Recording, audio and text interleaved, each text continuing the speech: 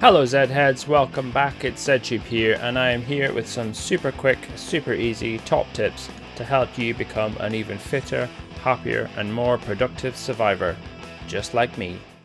In this episode we're going to learn about the left shift key and how it is one of the most important things you can learn to use if you're going to become a super efficient survivor. This easy tip will make moving items around in your tool belt and storage super quick and easy, saving you precious time, which will come in really handy when you need those extra few seconds. When moving items into and out of your backpack, many players will click on the item, grab the item and move it across to the backpack. This does work, however it does take additional time. An alternative way is to move your mouse over the item, hold down the left shift key and then click the item with the left mouse button.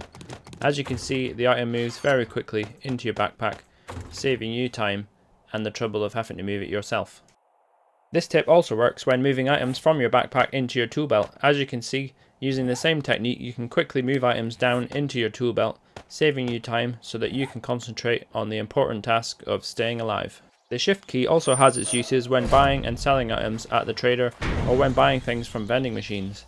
If you want to sell or buy an entire stack of items, you can hold down the left shift key, click the item, and as you can see, the entire stack is then selected.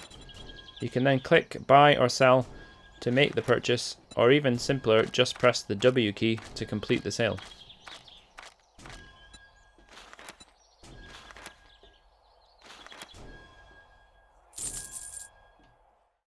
Hope you found that video useful. If you did, click the like button, and if you want to see more videos like this, click the subscribe button. I would like to say a big thanks to Dr. Alejandro. Links are in the description to him for his assistance with this video.